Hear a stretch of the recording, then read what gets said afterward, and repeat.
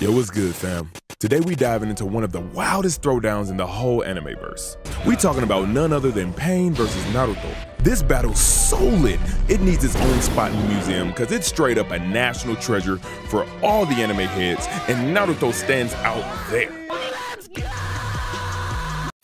So the showdown pops off right after the Leaf Village gets wrecked by Pain, with folks laid out left and right, most dead, some injured. Sakura does what she's most good at when she's in a tight spot, shedding tears and hollering out for Naruto!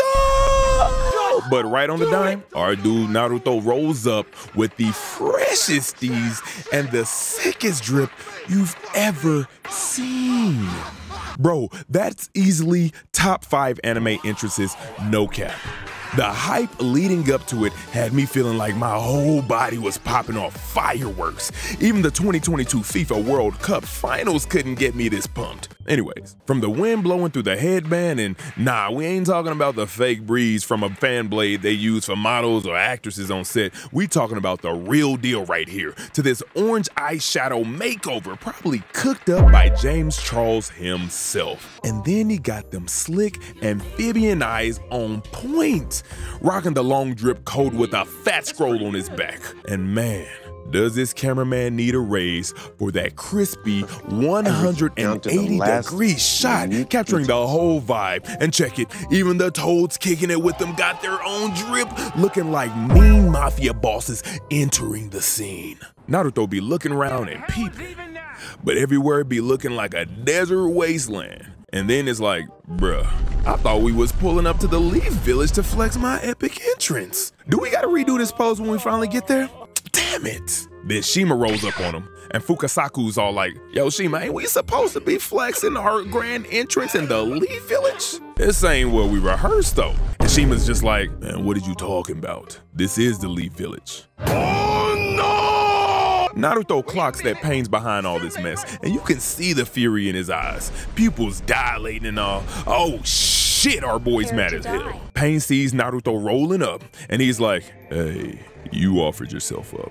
No need for me to chase you down now. Then boom, the other 5 Pains roll in on Naruto too. But hold up, Tsunade swoops in, flexing her Hokage status, talking about settling the beef as the Hokage. But sis, you ain't exactly giving off that Hokage vibe right now. Just stop. Just stop it. Bet even Granddaddy Hashirama, up there in the afterlife, is denying he got a granddaughter at this point. The Praetor Path comes at her full throttle, but bam! Out of nowhere, Naruto swoops in with a superhero landing and just one-shots him, giving Black Widow a run for her money. Then Naruto hits Pain with a little bit of that talk no jutsu, but then he's like, Gamakichi, get the granny out of here safe. Next thing you know, the Animal Path summons these weak-ass retrievers to try and roll up on our boy. But then the 2 frogs roll in and shut those dogs down with the Sage Art Frog song. Naruto then turns them into puppies with a giant Rasengan barrage. Preita and Naruto begin to square up, throwing them punches like it's some sick dance. Then their punches both straight up miss each other. But check this out. Naruto's punch got so much heat that it's like his wind slapped Preita's cheeks, sending him flying. Then my man busts out his wind style Rising Shuriken. And unlike last time where he screwed up with the jutsu, this time he ain't playing. He throws that jutsu and it starts spinning towards Pain's. The Deva Path sees Naruto's low on Sage Mode juice and thinks it's time for his shine, so he starts chasing Naruto, ready to throw hands. But then, plot twist, Naruto busts out the Sage Mode again, breaks some chakra rods like they're cheap chopsticks, and hits him with a kick that sends the Deva Path flying like he just got dunked on. Turns out Naruto had 2 clones chilling at Mount Miyoboku, sipping on that Sage Chakra. So he just reverse summons one of them bad boys and cancels the Shadow Clone. Boom! Back in business with Sage Chakra, no sweat. Naruto be throwing another Rising Shuriken at the Deva Path. But then, out of nowhere, the Preita Path swoops in like, nah fam, I'll take that. and straight up absorbs the jutsu. But hold up, ain't this dude already been dealt with? Naruto's mind is just as scrambled as ours until he clocks that Pain's outer path got some wild reanimation mojo going with its King of Hell technique. Homeboy knows his win depends on taking out the outer path.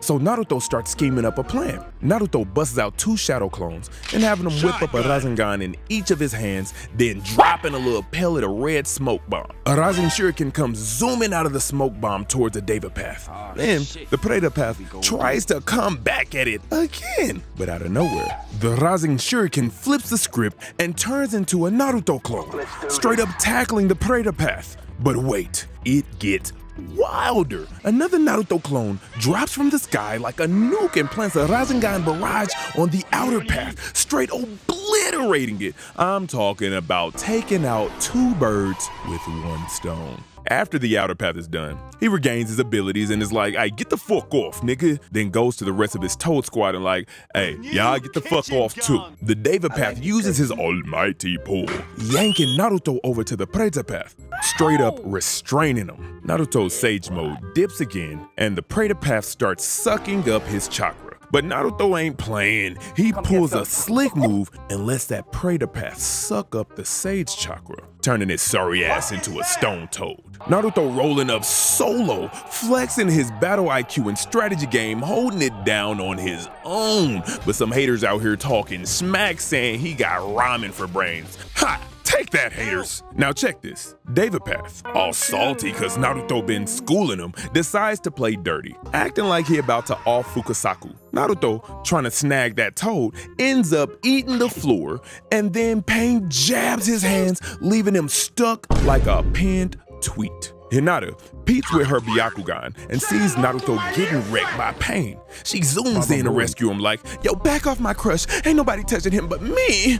I already called dibs on him." And Naruto's all confused like, "Bro, Hinata, you supposed to be chilling in the background like everybody else. Why you trying to steal my spotlight?" Then Hinata hits him with, "I can't dip, cause I love you, Naruto." Like, girl, now ain't the time to pour your heart out, but we feel you. Yo, Hinata's all hyped, like she's gonna throw down on Pain. But then out of nowhere, she's like, "Nah, fam, what was I thinking? I totally need to back up." And kicks 1 chakra rod, holding Naruto down. She's about to go for the second one to save Naruto, but then bam, Pain smacks her halfway across the place. Then she busts out her twin lion fist, thinking she's Clarissa Shields showing off her infighting skills. But Pain's just dodging her moves like he's Ali in the ring. But at one point, Pain slips up, and Hinata lands a clean hit, knocking him off balance. She's feeling herself, about to break off another chakra rod when Pain smacks her into the air like she's a rag doll, dropping her like the apple on Newton's dome, testing out gravity and all that. Our girl bounces back from that fall, still on a mission to reach Naruto, trying one last time to yank out that chakra rod, talking about, "It's my ninja way." But then Pain hoists her up again, slams her back down, and stabs her. That stuff gets Naruto so mad, he's seen nothing but red, and boom! Suddenly, he's in 4-tailed mode, with the 9 tails showing up. Uh-oh, things are about to go down. You don't mess with our boy's future waifu and get away with it. The super pissed 4 tails be straight up shattering that chakra rod and tearing up the ground just with its sheer rage. How friggin' dope is that? It starts hurling them rocks at Pain, and dude dodges them like he's some dodgeball champ. But then Kyuubi comes in hot and smacks him right in the face so hard it's messing with the animation style. Like, for real, what even is this? And to top it off, our Kyuubi switches up its game, turns into a carpenter, and starts hammering Pain into the ground like he's a nail. Pain gets back up off the ground, and suddenly, those 4 tails start sprouting an extra pair, plus a whole skeleton. Them 4 tails go at Pain again, and the scene just gets even wilder. Like, we're talking old school 1930s Looney Tune vibes up in here. Everything's chaos. Pain's getting knocked around left and right, and he's starting to realize he messed with the wrong Jinchuriki. He's got no choice but to bounce out of the Leaf Village to lure the QB to a closer location of his real body. And then he busts out a planetary devastation move to trap the QB inside. The QB grows 8 tails, trying to bust out of that sphere. However, in Naruto's head, the tail beast be talking smack like, "Bruh, you know you ain't got this on lock by yourself. You always leaning on me. Let me out of this cage so I can handle business on that fool." Naruto about to pop the seal, but then bam! Fourth Hokage swoops in, saving a day. Psych! The fourth Hokage straight up tries to hit Naruto with that classic talk no jutsu, talking all like, "I'm your pops, Naruto." Like, bruh, the hell you ain't? Who are you?